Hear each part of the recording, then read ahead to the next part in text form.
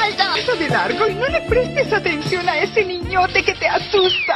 Las primeras temporadas de Los Padrinos Mágicos fueron el pináculo de la comedia, con referencias a la cultura pop, crítica a las convenciones sociales y con un humor inteligente con consecuencias absurdas que atraía tanto a los niños como a los adultos. Todo era cómico, ingenioso y entretenido. Claro, antes de que Cosmo se embarazara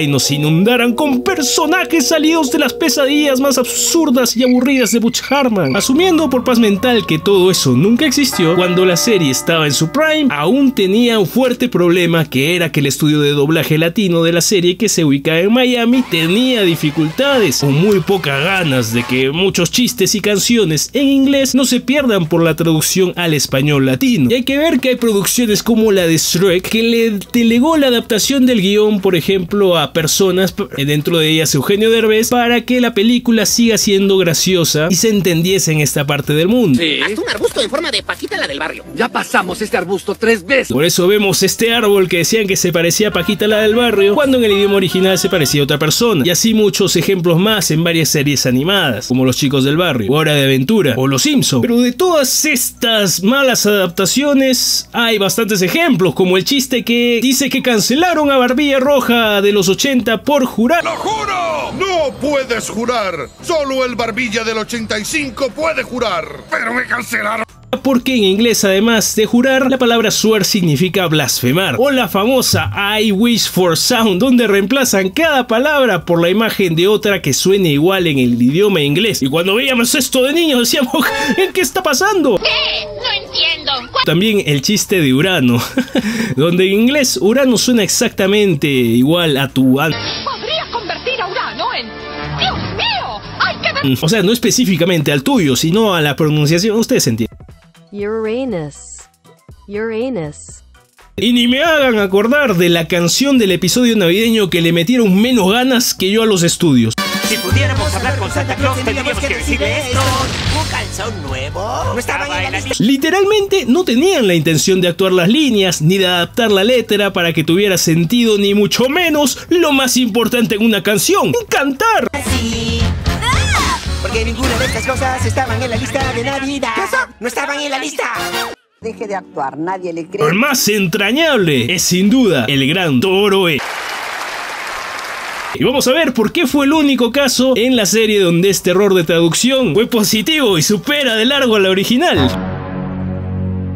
Toro-E apareció en el episodio El deseo de un superhéroe, cuando Timmy necesita ser salvado de justamente Francis, de Crocker y más tarde de Vicky, que le estaban haciendo la vida imposible. Él estaba pidiendo ayuda a gente muy común, a los supuestos héroes de la normalidad de la sociedad, y ninguna persona quería rescatarlo. Preferían salvar al gato que a él. Entonces, harto de todo esto, Timmy desea un mundo de superhéroes, similar al cómic de Barbilla Roja. Y es así como la Tierra se transforma en un cómic inspirado en Barbilla Roja, pero justo en ese momento, uno de los enviados por...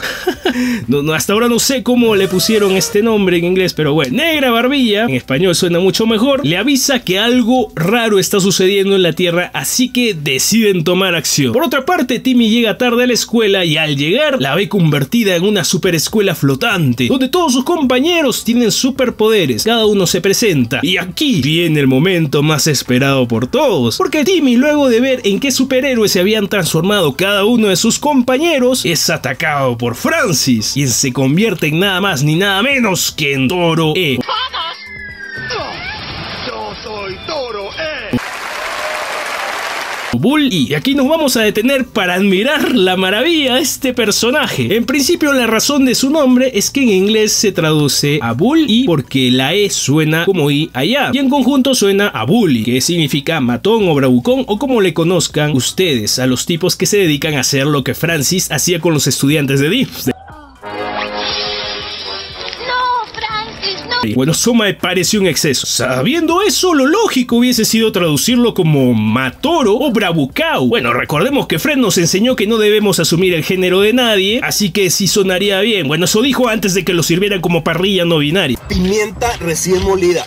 Pero la explicación de la E es la que no tiene para nada sentido en inglés, porque dice que es la segunda letra de la palabra death, que no da gracia ni epicidad. En inglés hubiesen dicho que la E es de eradicate, que es erradicar en español. Así hubiese sido algo que cerraba con esta idea del juego de palabras, y que es un buen nombre para un supervillano. Por eso, pese a que el juego de palabras es bastante ingenioso en inglés, pierde la gracia con esa última explicación que le da a Francis a Timmy. Pero nuestro Toro-E no se hace problemas, agarra ese sinsentido y se convierte en una leyenda, porque en la escena simplemente se muestra como una referencia a Rhino de Spider-Man, cuyo ingenioso nombre supervillano que él escogería sería secas Toro, y de la manera más absurda le añadió la E, porque sí.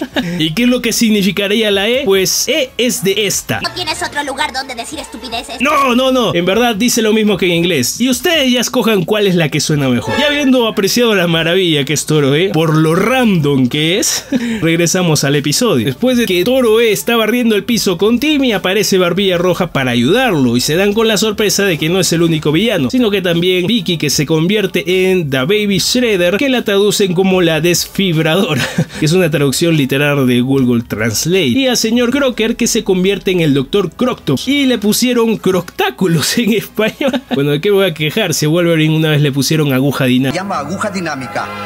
Hola, muñeca. Y la verdad, ¿quién se encargaba de las adaptaciones de este show? Porque era facilísimo dejarlo como Dr. Croctopus y hubiese sido un gran juego de palabras. Pero bueno, debió ser la misma persona que hizo la adaptación de la canción navideña. Se autoayuda, no son motivacionales. Solo quería llegar a la estación. ¡Basta, por favor, ya basta! Barbilla Roja los ataca y los transporta a todos con su rayo. Y cuando todo parecía estar bajo control, vemos que este Barbilla Roja era un impostor, porque el verdadero estaba encerrado en la guarida de Negra Barbilla, quien era el suplantador, e hizo todo para que, sumado a los nuevos villanos, conquisten el mundo tridimensional usando el poder de Cosmo y Wanda. Entonces ejecutan la trampa y empiezan a vencer a todos los superhéroes. Cuando ve esto, Timmy dice que va a desear que los héroes y villanos se vayan. Justo cuando lo está haciendo, el deseo solo borra a los superhéroes, porque Negra Barbilla le tapa la boca, no dejándole decir que los villanos también se vayan. Así que solo les queda a Cosmo y a Wanda obedecer. Y acá Timmy debió morderle la mano, porque con esos dientes de supercastor le hubiese partido los dedos. Y es que aprovechar tu superpoder natural. Y es así como los supervivientes se refugian en la casa del árbol de Timmy, donde el bombero, el conserje y el lechero, que no habían ayudado al protagonista antes, ahora sí dicen que lo van a hacer. Así que en una batalla de redención, todos los supervillanos pelean con estos héroes de la vida común. El conserje trapea el piso, lo que hace que Toro-E se vaya por la ventana. Adiós, Toro-E. Y vamos a ver que no solo Toro-E desaparecería de la serie, sino que también Francis. Y de una forma bastante creepy, porque es justo cuando Crocker le lanza una F de concreto que lo aplasta. Sería lo último que sabríamos de Francis y no aparecería nunca más en la serie ni sus 10 temporadas. Y todos los demás héroes comunes de la vida diaria se encargan de vencer a los otros supervillanos, demostrando que sí son útiles. Y mientras Barbilla Roja, quien se había escapado y había recuperado todos sus poderes, vence a Negra Barbilla, al final señalándole que la gente común controla su existencia, porque recordemos que es un personaje de cómic que está diseñado por un dibujante. Y así, entre broma y broma, terminando este episodio que dura más de 20 minutos, que nos dejó a la leyenda del Toro-E, que vamos, es tan random que supera por lejos a Bully. Y con la última imagen de Francis en la serie siendo aplastado por una F, pues ahora quiero saber qué es lo que opinas tú en los comentarios. ¿Realmente te gustó esta adaptación de Bully a Toro-E? ¿Piensas en la supremacía del Toro-E? Pues déjame en los comentarios. Y sin más, muchas gracias por llegar al final del video. Ya me siento un poco mejor de mi enfermedad, pero seguir mejorando. Y si te ha gustado, pues deja tu pulgar arriba. Y si es que no, compártelo con alguien que te caiga mal, para que la pase mal también. Y conmigo será hasta la próxima. Suscríbanse al lado oscuro. Recuerden que Besitos los ama.